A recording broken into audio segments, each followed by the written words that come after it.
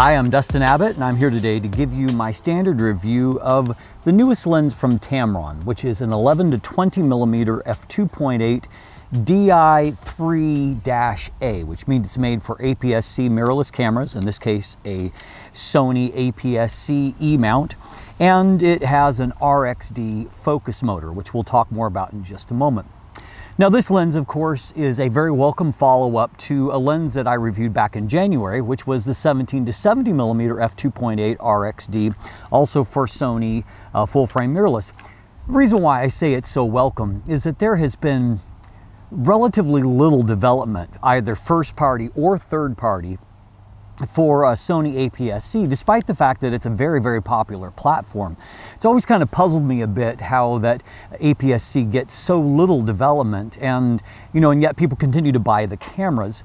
And so it's really great to see in this year, I've seen for the first time in the last several years some really active development on Sony APS-C, both from Tamron to zoom lenses, premium zoom lenses at this point, and then also the Samyang 12mm F2 autofocusing lens. It also had weather sealing and a few more professional type features that I reviewed a couple of months ago. And so really a great time if you're a Sony APS-C shooter to get some quality lenses. And this certainly is a quality lens. There are relatively few competitors to this lens in that Sony has had for quite a while a 10-18mm f4 OS lens, but that lens obviously has a maximum aperture of f4, not quite an identical focal length, but most importantly, it doesn't have near the image quality that this particular lens does. And it doesn't have weather sealing or some of those professional grade features that sets this lens and this new series of lenses apart. And so I suspect that this is going to be another very welcome lens for those that are APS-C shooters. This focal length is obviously, as I noted, is designed for mirrorless. And so 11mm roughly corresponds to about 16.5mm on full frame. If you look at, the APS-C 1.5 times crop on Sony, and 20mm corresponds to 30mm on full frame. And so essentially you have a lens similar to, the many professional grade 16 to 35mm f2.8 zooms that we've seen for basically every major full frame platform, but never any kind of direct replacement for that on APS-C. So as I noted, a very welcome lens on that front. It's not an inexpensive lens, but at a little over $800 US, it's a relatively affordable lens, but most importantly, it's a premium lens that's at a reasonable to performance and features price. So as we have seen, there are some standard elements that are a part of Tamron's designs here, and essentially what we are seeing is them taking their now expertise that they've developed that began with the 28-75mm f2.8 RXD on full frame FE, and they've now translated that into these APS-C lenses. So they're following kind of a tried and true formula, and what that includes is a 67mm front filter thread. And so you can share filters across now quite a wide number of lenses available for APS-C. And it has weather sealing, which starts at a gasket at the lens mount. There are internal seal points and a fluorine coating on the front element to help to resist oil and moisture, fingerprints, things like that. About 7 different seal points throughout. And so that obviously is very welcome. You have a nice build here that has, a lot of metal innards, mostly engineered plastics on the outside. No switches or buttons here, so as far as features go, not as much as what we see on some premium lenses for full frame, but we've also seen on Sony APS-C that it's pretty common to not have all of those bells and whistles, so kind of par for the course there. There are only 2 rings that are on here, and so the first is the zoom ring. One thing I will point out as a minor complaint is that the 17-70mm had the manual focus ring closest to the camera and the zoom ring out further towards the front of the lens. Those 2 rings are reversed in terms of their position on this lens. I always hate to see that for the simple reason that people that buy multiple lenses, buy both lenses, which I'm sure Tamron would love for you to do. you kind of lose some of that muscle memory where you know, if you use one lens in particular, you reach for that zoom ring, say at a certain position, and you might find the opposite there. So I do prefer, for consistency's sake, you know, for them to be in the same position. I'm sure that this was a design necessity based on the optical formula for this particular lens. Nonetheless, still a minor complaint on from my perspective. The zoom ring here, it works nice and smooth. There's no wobble or anything, no sticking point. Everything moves nicely. The lens itself grows about 2 centimeters when it is in the 11mm position. It's actually at the most retracted position at the 20mm position. The overall lens dimensions, 73 millimeters in diameter and 86.2 millimeters in length. The whole lens weighs in about 335 grams. And so that makes it a still fairly compact lens, certainly relative to the 17 to 70 millimeter, which I thought was on kind of the large side for APS-C mirrorless.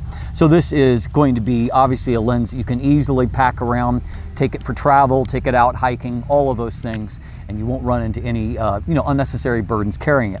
It does come with a lens hood, and that lens hood is we call it tulip-shaped, petal-shaped. It is fairly shallow, as is common for wide-angle lenses, and it's a little bit wider than the diameter of the lens. So I do note that when you reverse it for storage, takes up just a slightly bit more space in your camera bag because of the extra width of the lens hood. As noted, that's pretty common for a wide-angle zoom lens.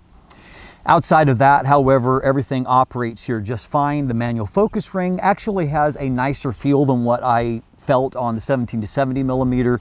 It's not a linear focus ring, and so it will change depending upon your focus speed. So a little bit less repeatable for those of you that are video oriented. If you are video oriented though, you'll be very happy to hear that the autofocus is fantastic. I've been completely satisfied with every lens from Tamron that has an RXD focus motor, which is a linear motor, stepping motor, but with a lot of refinement. And so there's plenty of torque there, lots of speed. So your focus changes are basically instantaneous. And also it is just utterly silent in operation. And so, you can see from my focus pull test that there is no noise at all in operation.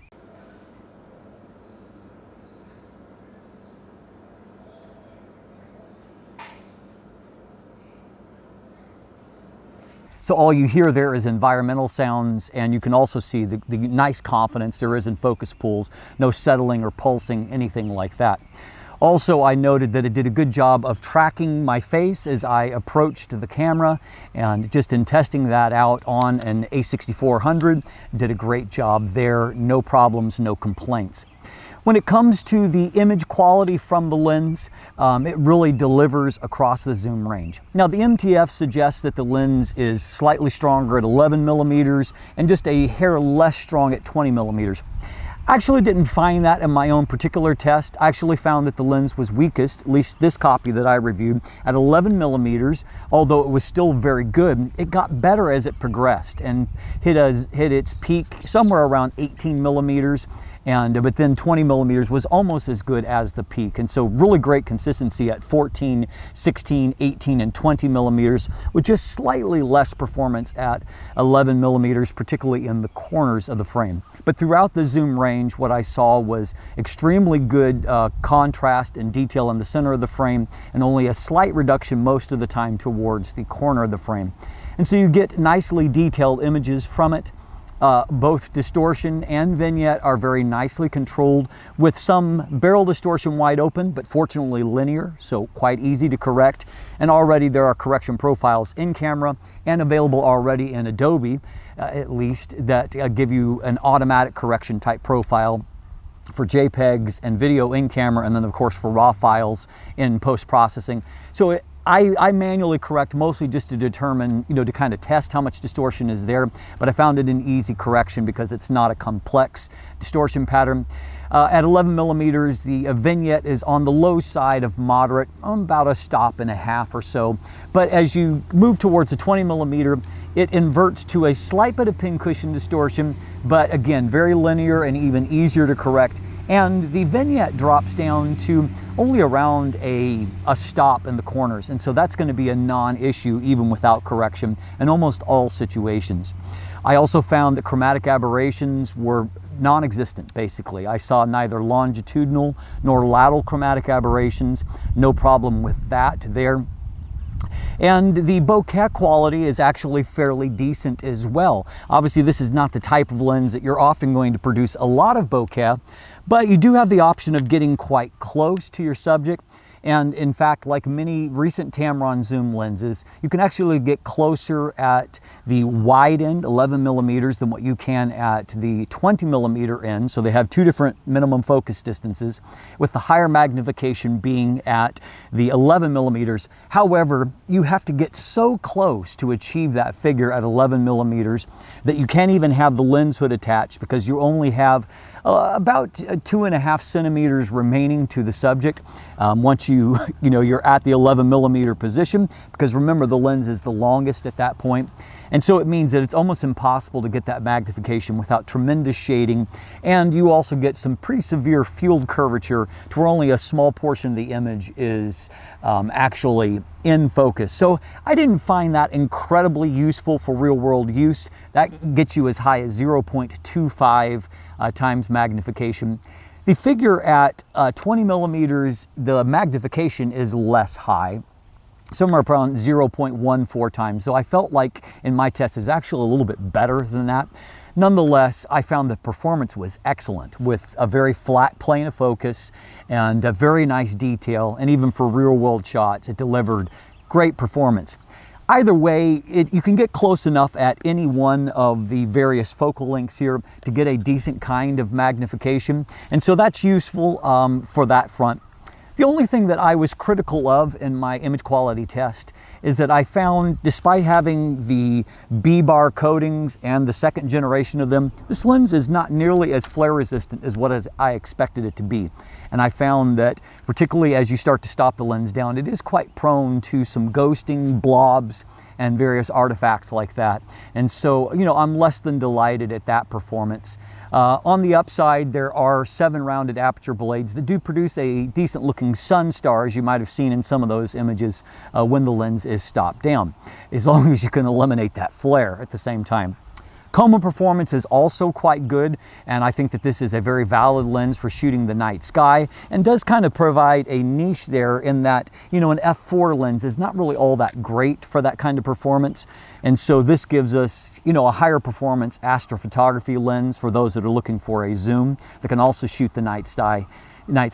There's a little bit of stretching in the very corners of some star points, but very little coma itself, and so I found it to deliver sharp, crisp looking night sky images. So a lot of good things optically for the lens. Autofocus is great, and the handling and the size, the form factor is also very good. And so obviously this provides also a nice option for those that like to shoot APS-C but want to shoot events or weddings, various other low light kind of settings, because you can get great detail even at f2.8, and because of the nature of the focal length and an APS-C body, you get a lot in focus most of the time.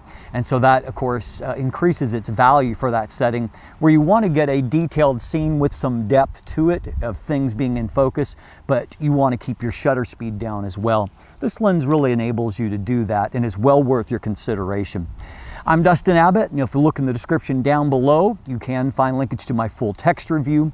You can also find linkage there to an image gallery if you want to check out photos. There are some buying links there, though some of them are still being populated as this lens is not yet released to the public. But if you'll check back, those will become available, and places like B&H are already ready to go. You can also find linkage there to follow me on social media, to become a patron, purchase some of my merchandise, sign up for my newsletter, and of course, if you haven't already, please click that subscribe button right here on YouTube. Be sure to ring that bell, and so you get notifications when new content drops. Thanks for watching. Have a great day, and let the light in.